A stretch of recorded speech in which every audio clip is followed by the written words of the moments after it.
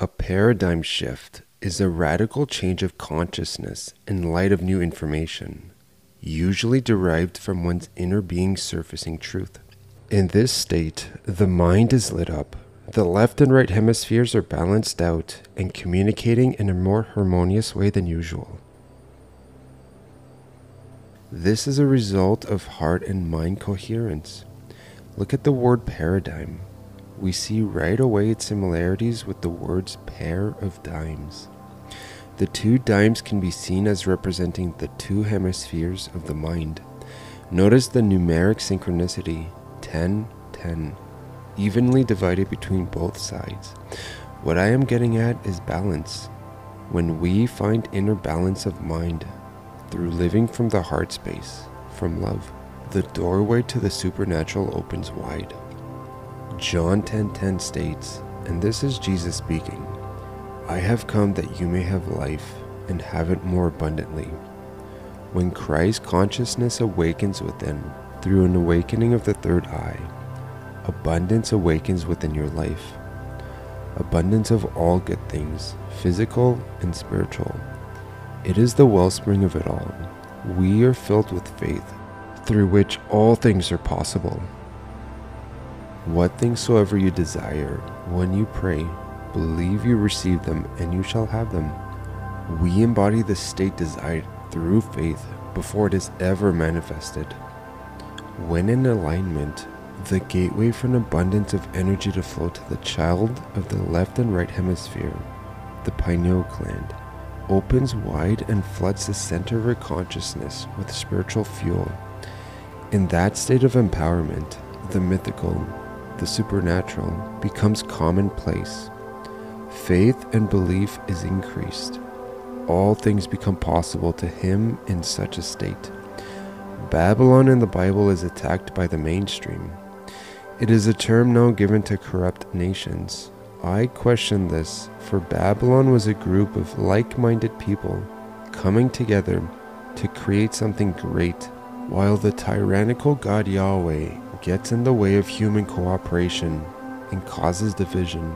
Notice what it says concerning the people, that because of their unity, nothing they have set out to do would be impossible. We can look at the Tower of Babylon, where people would dwell as the carnal or physical body in which the spirit resides.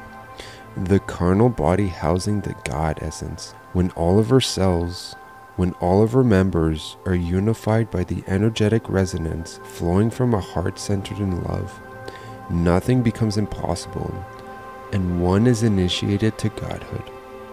The very name Babylon means gate of the gods. Jesus said, "Ye are gods." And so the one who destroyed this metaphorical place needs to be called what he is, a tyrant. For in doing so, he demonized the human body, the temple of the true God. Babylon is demonized and given as the name of this matrix, this human construct based on greed that subjects people to slavery and hierarchy. Yet Babylon was the center of unity leading to enlightenment. The God who destroyed this place is the one Jesus spoke of saying, "The thief comes not but for to steal, kill, and destroy." The one seeing through the illusion and walking through the gates of the God centered in Babylon within one's being, transcends physical limitations and is seated at his rightful throne at the center of consciousness. He begins shifting his reality from a creative stance, that is to say, using inner speech and imagination as tools to create reality, as Father, as Son.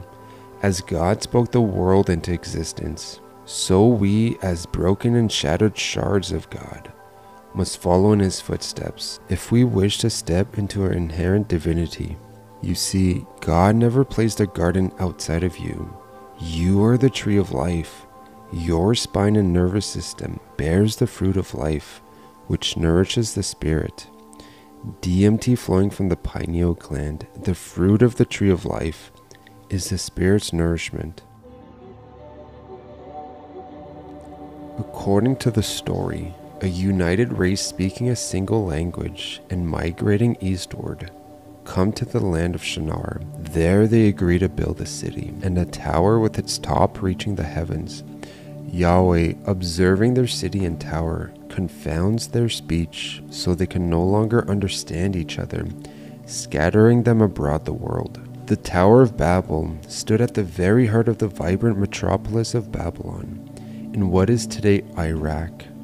We see immediately that this city is inspired from ancient cosmology, the center of the plain where stands Mount Meru, the world axis, where Yggdrasil lays down his roots. And we see that the scattering of Babel is a revision of what happened at the original garden, where the same deity expelled Adam and Eve, telling them to be fruitful, to multiply and fill the earth, after cursing the woman to bear painfully. As he caused our ancestors to leave the motherland, which translates to the heart space, where unity of heart and mind is found, so he goes on to destroy what was a joint effort by humanity, causing division and separation yet once more. These are all allegories. As mankind came from Eden, the center, meaning a singular source, so he would eventually wander about the plane to form all of the cultures we have today. This is the same story of a child being ejected from the mother's womb. Paradise is not an external place.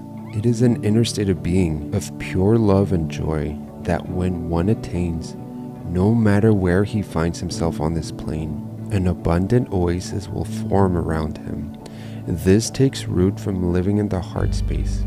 Yet there is a presence within the dualistic nature of man, which desires division, a presence called evil, and all of its various many vibratory expressions, hate, greed, and so on. These are personified as the devil. Notice the word evil within the name. That is not a coincidence.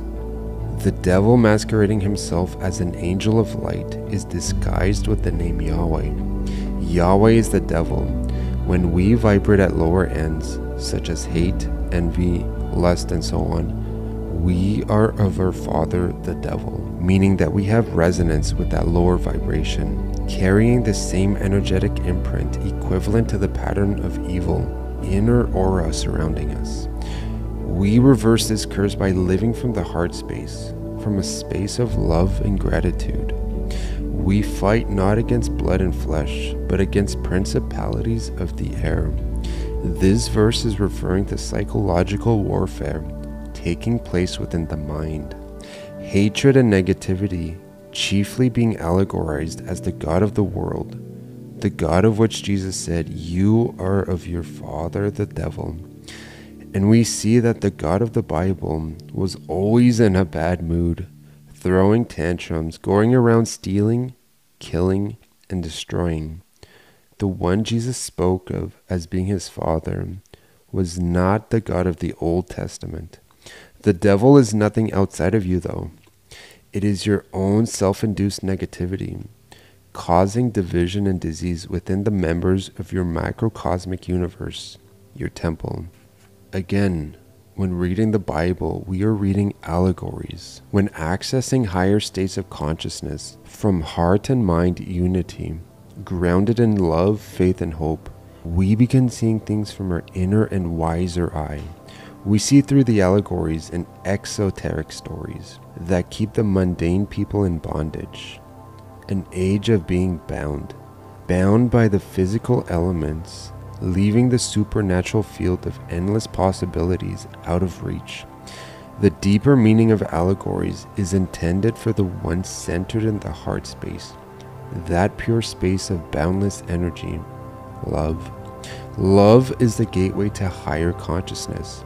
So how can we connect with this pure center? Simple, living by the guidelines our ancestors left behind. You might have heard of it, something called the Golden Rule. Also, one of the best ways I have found is spending time in Mother Nature, and she will nurture you with more love than you can contain. But enter with a positive mind. The one consistently being nurtured by nature will be at a better disposition than one not.